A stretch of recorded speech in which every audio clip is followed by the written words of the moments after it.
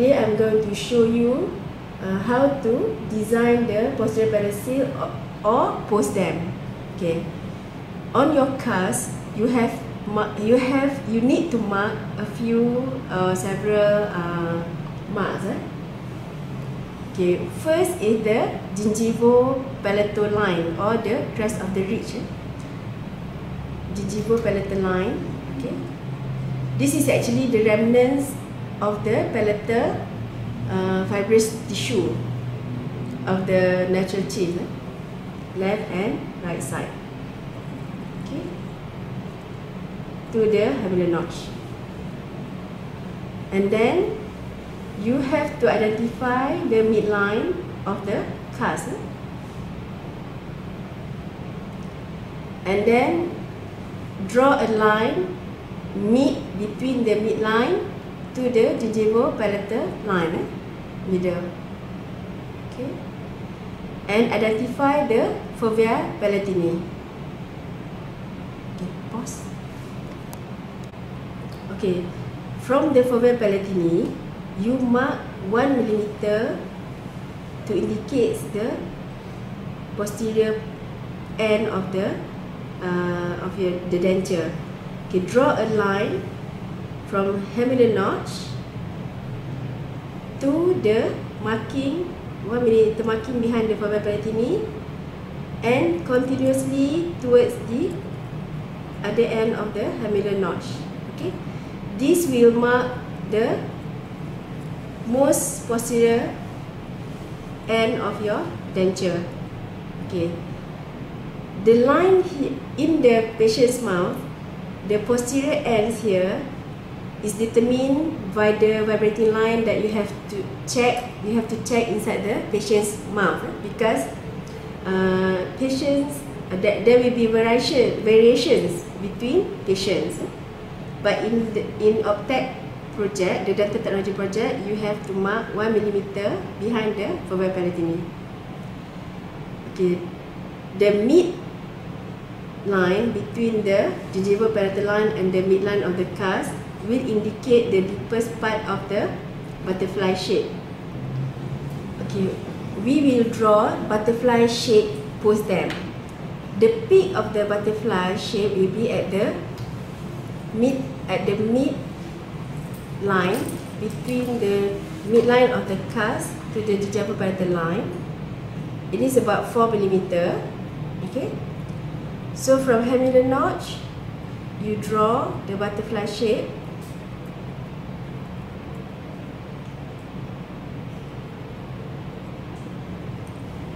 Okay. For clinical case, sometimes you can extend the butterfly shape to slightly 1.5 mm towards the distal buccal vestibule. Okay. Some clinical cases you can extend beyond the habular notch. Okay, so this will be the deepest part of the post them. In the clinic, in the dental technology project, you measure 4 mm, but in clinic, this is the most palpable area. So some patients, in some cases, it does not extend until 4 mm, maybe 2 or 3 mm. Okay, so this is the area that most palpable in the patient's mouth. Most palpable means that you can compress, okay, in the clinic. Okay. After you have satisfied with the design of the post them, then you can use the Dacron cover to carve the posterior area. You can carve from here at the habular notch area. This is the deepest part here will be 0.5 mm. Okay, the depth of the posterior area at the habular notch area is 0.5.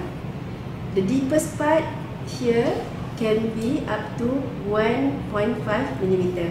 Okay, at the fovea palatini area, because this is the less compressible area, the depth will be only 0.5. Okay, so use the end here, okay, to do the carving.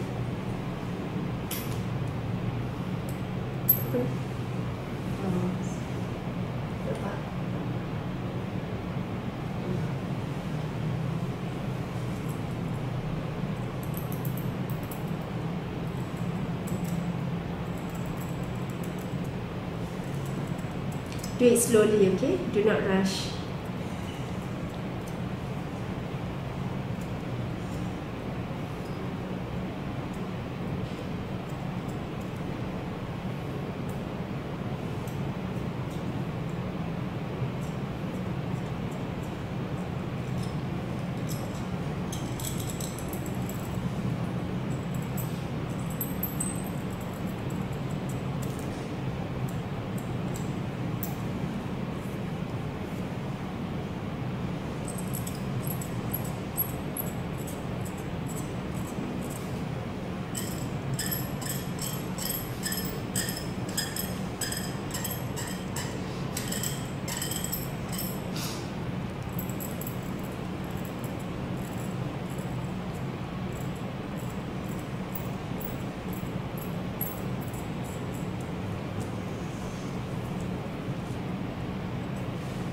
Okay, from the deepest part, you carve upwards.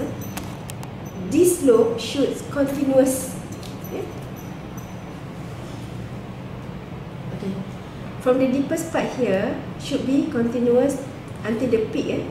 But there should not be any steps at the peak of the butterfly here. Okay, when you carve,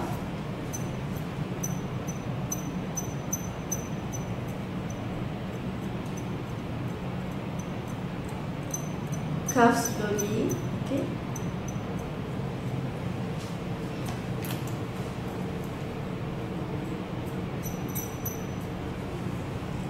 Mana?